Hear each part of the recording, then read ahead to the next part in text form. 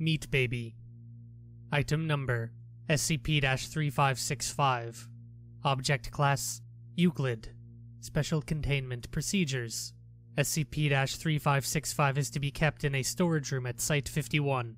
If anyone working at Site-51 displays symptoms of SCP-3565's perception-altering effects, they are to be transferred off-site and amnesticized immediately. Once per day, personnel assigned to SCP-3565 are to insert a half-liter bottle of human milk into SCP-3565 and are not to leave until the bottle is empty.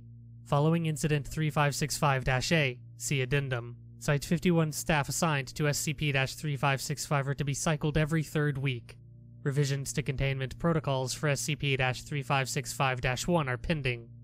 Description: SCP-3565 is a 3 kg mass of ground porcine, bovine, and human flesh. Approximately 10% of adult humans perceive SCP-3565 to be a human infant of variable appearance, though affected individuals who are themselves parents will often describe SCP-3565 as looking similar to their own children. Individuals affected by SCP-3565 feel an extreme compulsion to feed and care for SCP-3565, and will become distressed if they are refused contact with it. Testing has shown that SCP-3565 is not alive. Despite this, SCP-3565 is capable of metabolizing human milk, and doing so delays the putrefaction process and gives SCP-3565 limited regenerative properties. SCP-3565 requires approximately half a liter of milk a day to maintain these properties. If SCP-3565 is given milk in excess of this amount, it will slowly grow in size proportionate to the amount it was fed, though it will revert to its original size over time if feeding portions are brought back down. If SCP-3565 is not fed or is fed less than half a liter of milk a day, it will begin to rot like non-anomalous ground meat.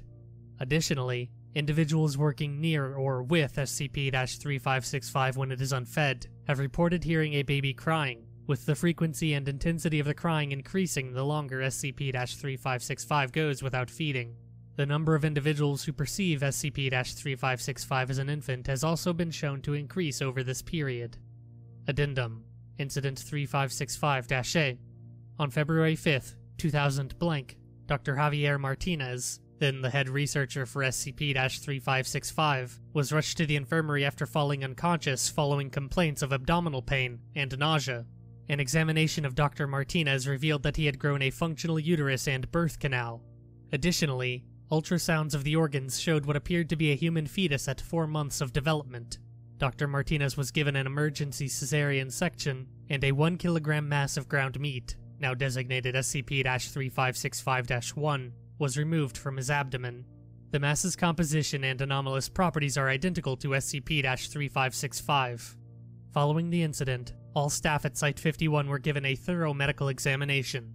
75% of staff who had been working in close proximity to SCP-3565 for more than 3 weeks displayed physical abnormalities similar to Dr. Martinez's, though none were more than a week into the gestation period. All individuals are given mifepristone and administered amnestics. Affected males had extraneous organs removed.